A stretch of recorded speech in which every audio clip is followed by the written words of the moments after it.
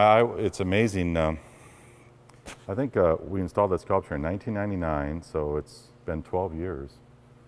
And I knew when I first, I did not only the sculpture, but I did all the foundry work. And I actually did the original patina and the finish work. A lot of times I try to patina in such a way where it will age gracefully. I like to see how my sculptures age, and you know, I would see it during different World Series events, and it really wasn't that bad. You know, some of the ground was a little bit, there were some water damage a little bit on the ground because, I mean, the ground is so rough that, you know, there'd be water puddles. And there was some gum, a little bit of gum, but I was able to take a torch and burn that off. So, but it really, the surface was kind of nice. Its original condition when it left my studio. The process I used here was I used an exterior lacquer sealer that's meant for bronze sculptures.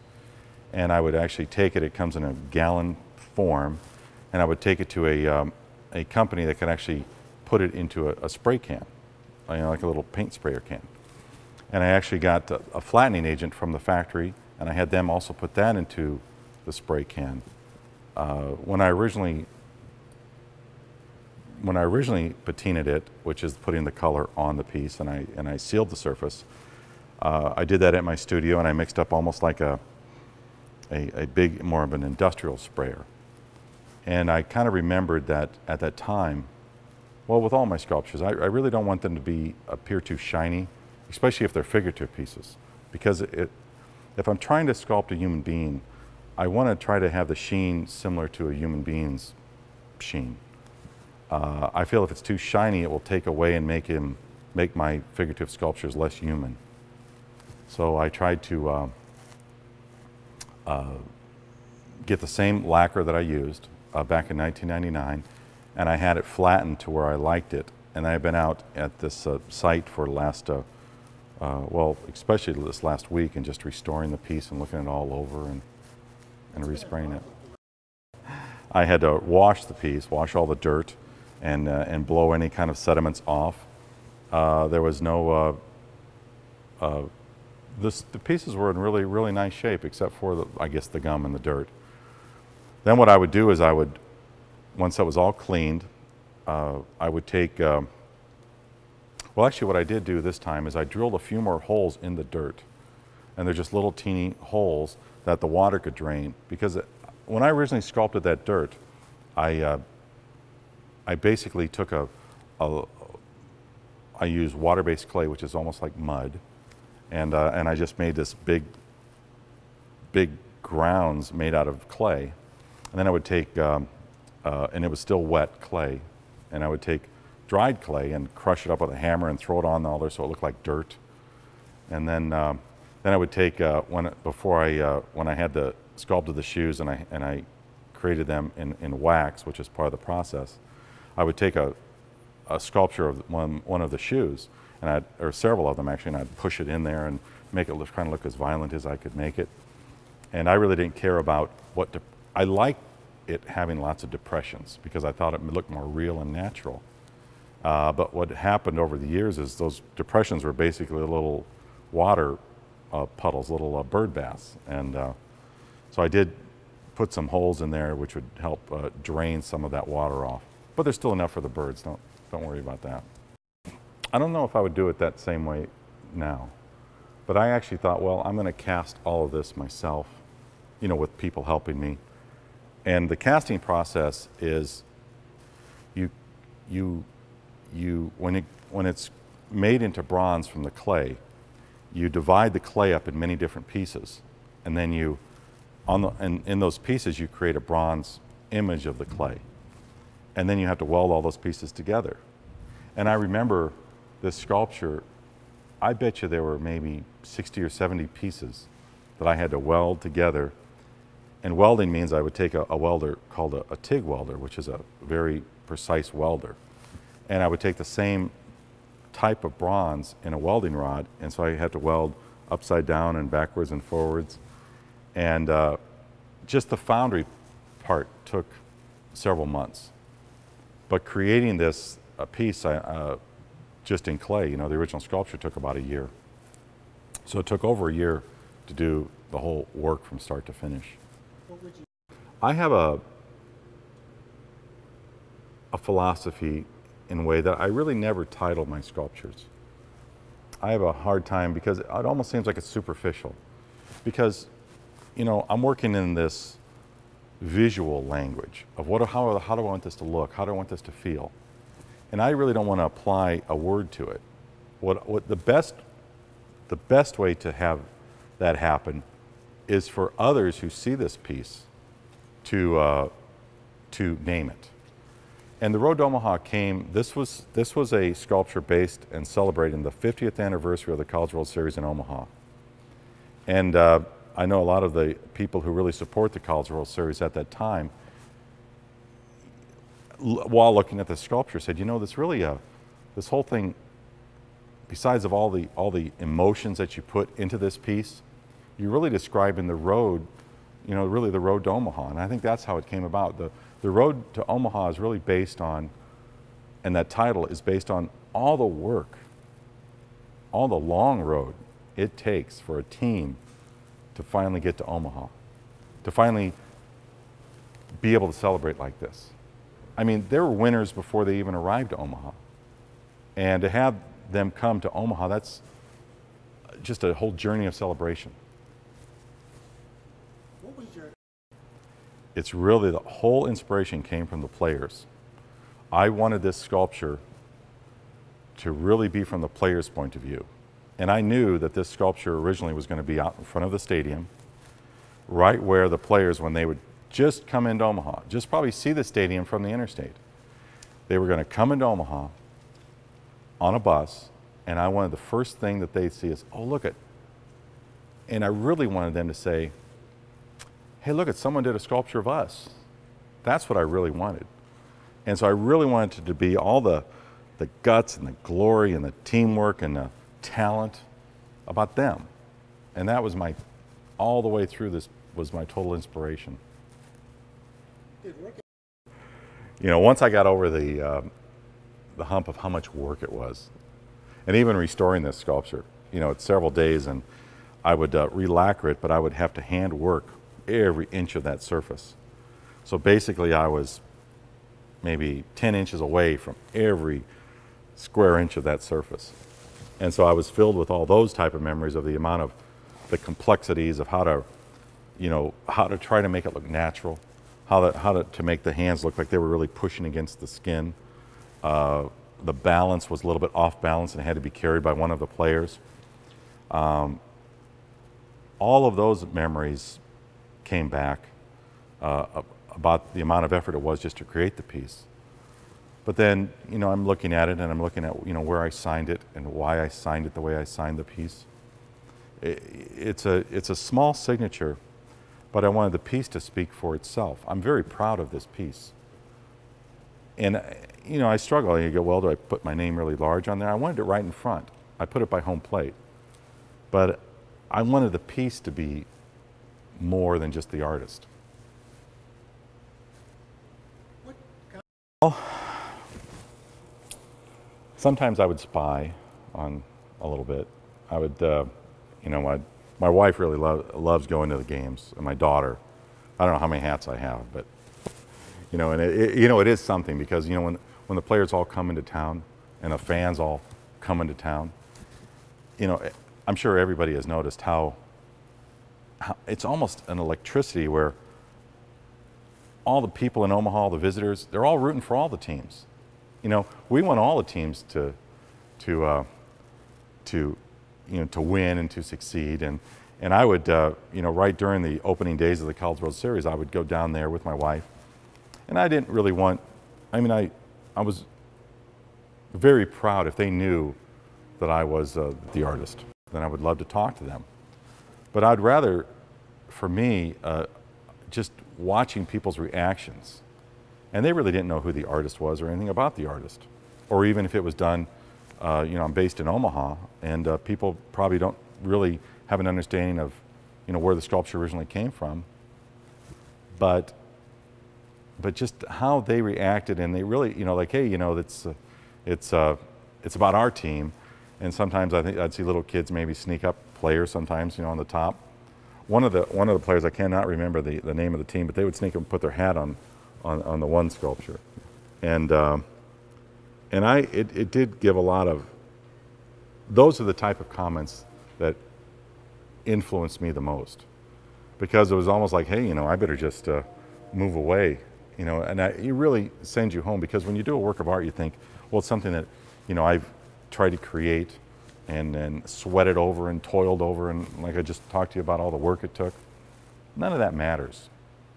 You know, it matters to me, but what really matters is, you know, you have these kids, they want to stand and get their picture taken by this sculpture. They want to be outside by this sculpture.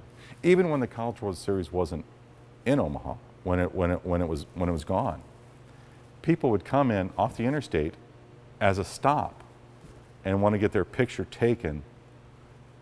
They would come into Omaha to get their picture taken by this sculpture.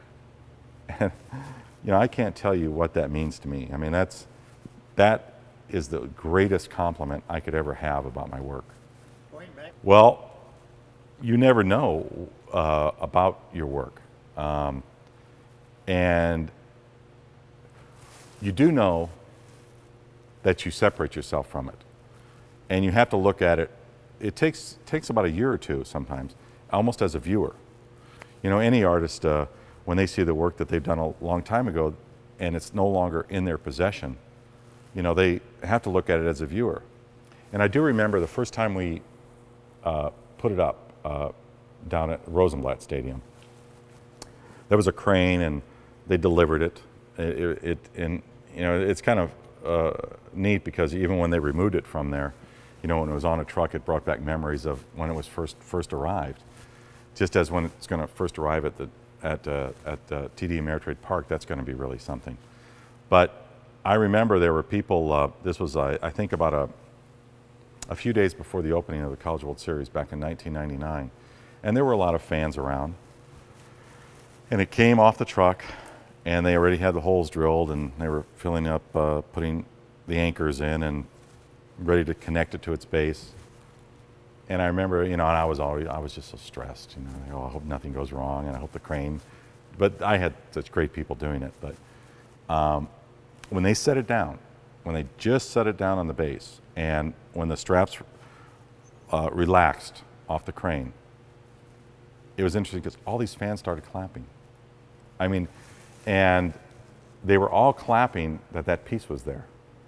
And obviously I didn't know at the time, you know, how the fans would, you know, how it would grow and be a part of so much a part of their lives. But even at that point, I still remember how the fans just celebrated that it was there. That was really something. Can you talk a little bit about how you achieved? Well, that was a lot of different ways. I wanted, since they were uniforms, I wanted them to look as authentic as I could. I said, well, how do I do that? You know, it'd be impossible to carve a perfect circle for a button, or you know, even stitching or things like that. So what I would do is I would make a series of stamps and tools, basically. I'd make a round, almost like a pizza cutter, but I would have that machined with little dips in it, so it would make stitching. And the stamps, I would make another kind of a negative, almost a stamp that you could push to make the buttons, and then I would carve away from it so the buttons looked like they were pushed inside. The individual letters, I noticed that when I was working on the piece, it reminded me again how I did that. Because every sculpture is kind of a challenge and unique. I actually would take tar paper, and I would, because it was a stable stuff, I could cut the letters out, and then I would just dip this tar paper in wax, molten wax, and let it stick to each other. So it was, and that's how I kind of made every one of those individual letters too. So gosh. And even the sweatbands, since I used water-based clay, that's the kind of clay I like to sculpt with. Many artists use oil-based clay, it never dries. But water-based clay, think of it as mud in your backyard, almost like clay pots. And you can have it very wet, and if it's not wet enough, you can spray water on it and get it really wet. And so even the sweatbands, I would take a dry, I think I used maybe like a bamboo brush, like a wisp brush, like a wisp broom kind of brush. And I would sit there and I would get that really wet, and I would poke at it until I thought it looked enough like a sweatband. What about the, I really didn't know. I go, how in the world am I gonna, I want their mouths open, but then where do you stop? You know, I didn't want to show, I'm not sure what that's called. It's not the tonsils, it's the umlaut or whatever that is, a little punching bag. I didn't want to show, I didn't necessarily want to try to show everything, a single thing about the mouth, but I wanted the teeth to look right. So I went to my dentist, and he said, well, why don't you go get some dentures? And so I got dentures, and I actually were able to look at those and see, you know, how that looks. And almost coming from a dental point of view, I thought I was almost a dentist cleaning teeth when I was making those. And even the tongue and the inside of the cheeks. When you opened up your mouth, you know, the inside of your cheek, you know, would press against your teeth, and I wanted that to kind of feel as natural as I could. And gosh, when I'm looking at it now, look at all those teeth. It was basically like a dentist, and that's how I kind of approached it. You know, I would have to just actually make individual teeth sometimes, or not all of it, but the outside edges. No cavities, I don't think. is there At the time, some of the uniforms were shorter, and I didn't want to I tried not to limit it to a certain era necessarily. So I also made them a little bit baggier than normal. And now I think some of the newer uniforms are even more baggy because over time the different styles fluctuate. are there any, There's one, a real good friend of mine's son passed away. This young man was in high school, and he loved baseball. And he was very talented. And he passed away, and it really, I mean, it crushed his father. I mean, how would you feel if your son passed away? I mean, you're left with nothing. I mean, your world just collapses. And so I thought, you know, I'm going to surprise him. And I didn't tell him, but I put the number 38 on the very top player, you know, for that reason. And then when he saw it, I know he was very emotional about it, but you know, I wanted to give him his space and just know that you know, at least I cared about how much I really cared about him and his family. So, I know a lot of bronze sculpture. well, I really tried to make it that way. That's why I use all the different lacquers, the different sheens to the lacquers to restore this piece. Most sculptures are very shiny, bronzes. And that's because one of the best coatings you can have is just basically a waxed coating. And you would take paste wax, believe it or not, almost like the paste wax you use on your floor. And you would brush it on the sculpture. And then you take a torch, believe it or not, and you pass over the wax, and it actually ignites whatever. If there's too much wax on it, it will burn it. And then after that's done, then you burnish the surface with a rag and really bring out the luster of the bronze. And I thought, well, I could go that route, but then the sculpture is going to be very shiny. And I've always loved the way, another great thing about this piece is how it was always photographed. And it always seemed like it photographed well. You know, you'd see it in the paper or people's pictures, and it always seemed like it photographed well. And I didn't want to ruin that. I wanted to try to make it where it had some luster to it. But if I made it too shiny, the light would reflect and refract off of it, and it would lose its humanness. And I really wanted to not make it like a traditional bronze sculpture that would actually be, in a lot of ways, easier to restore. So I just tried to use a series of different sheens of lacquer that is meant for bronze. And even this too, even after restoring this, it will age gracefully, just like the new stadium will age gracefully. So, but I want it to feel like it's still as human as it always was. Now, do you want to, I've never had, and I don't know, or maybe I've come after it rains, but birds do not seem to want to poop on my sculptures, and I've never had a sculpture vandalized. I've never had anything like that. so far, and I've done pieces all over the country. It's just, it is strange. You know, well, they probably feel so sorry for the work, you know. That must be it. You know, they want to avoid that one. I believe they've. Well, there's been so many people that helped me with it throughout the years in creating the piece originally. You know, you think about them, and all the effort it took. I would think about that, but I've always been kind of a forward-thinking, try to be a forward-thinking person. I don't really want to live in the past or think about the past. And what I'm really excited about, and I know this isn't answering that question, but is once it's placed and how the fans, all the excitement and the electricity that's going to buzz around Omaha, you know, in June, and just how they treat it. And it'll be interesting to see that the cultural series is such an important part of Omaha. And this is kind of a new life to the series. But the traditions and the players are still the most important thing. And that's why I think this sculpture still carries through, because it really shows that. And I don't know, I always look forward to looking at that, and maybe coming down to the new stadium and spying on the people that walk around the piece, and just the whole magnificent atmosphere that's around Omaha at that time. So I'm thinking about next June, not last June, or 10 years ago when I first did the piece.